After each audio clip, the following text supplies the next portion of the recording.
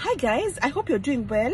So as I mentioned in my last video, this week I want to tackle some interview questions that I feel candidates struggle with, and they end up missing out on opportunities because they don't know how to navigate these questions. So the other question I want us to talk about is the very last question they normally ask: do you have any questions for us? And my goodness, the questions that we hear are, some of the questions we hear are completely ridiculous.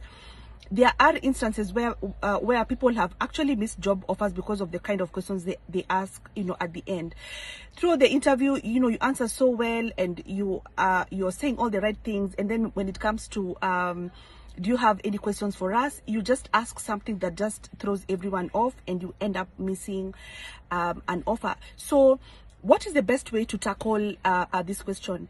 The first thing I want to say is, remember, how you begin the interview is very important, because of course first impressions are very important, but also how you end. So the last impression that you leave on the interviewers is also very important, because this is the very last thing that they're going to remember you by. So you want to make sure that you ask them good questions.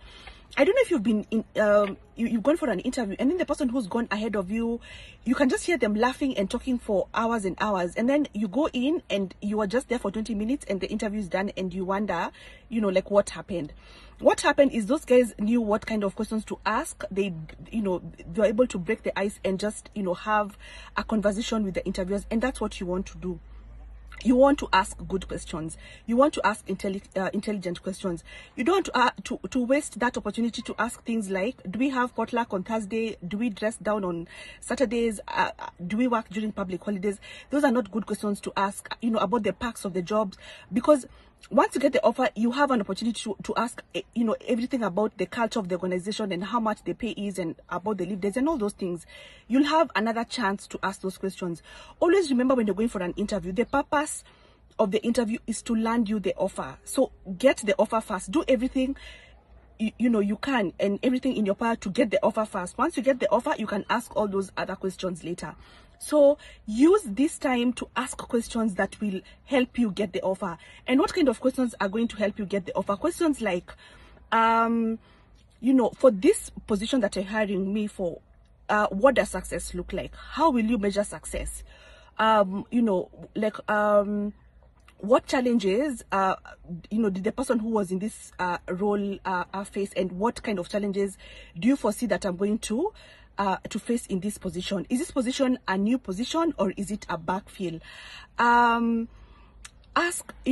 Ask questions that are directly related to to this particular position. And the only way to ask good questions is if you have read the JD and internalized the JD, done your research about the company. Then you'll be able to ask good questions. You'll be able to ask intelligent questions. Don't ask anything about the pay at this point, because as I mentioned, once you get the offer, you'll have a chance for you to negotiate. So you can be able to ask everything that you need to ask at that particular point. But at this point, you just want to find out, are you a good fit for the role?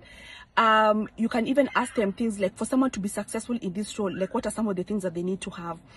Then when you ask such kind of questions, the interviewer is going to open up, and then you guys you're going to start having a conversation, and this is a perfect and excellent way to end.